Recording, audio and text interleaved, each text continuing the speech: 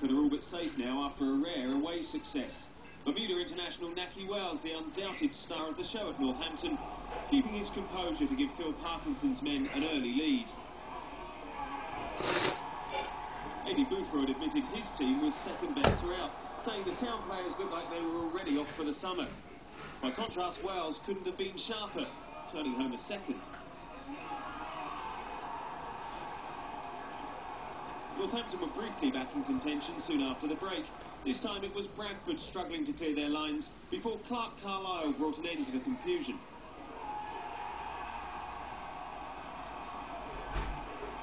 But straight from the restart they switched off.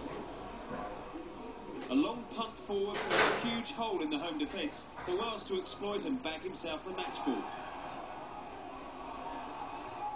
The hat-trick carried Bradford up to 18th place, a surely uncatchable 9 points clear of the bottom two.